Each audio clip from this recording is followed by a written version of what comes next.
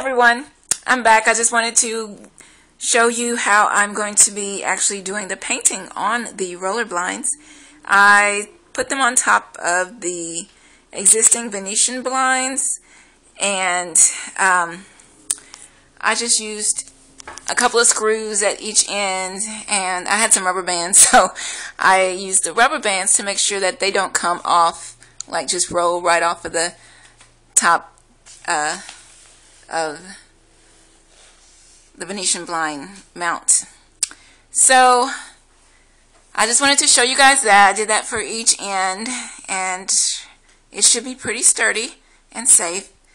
So my design has already been drawn on. I used pastel chalk, and I will be using acrylic paints in order to do the actual painting.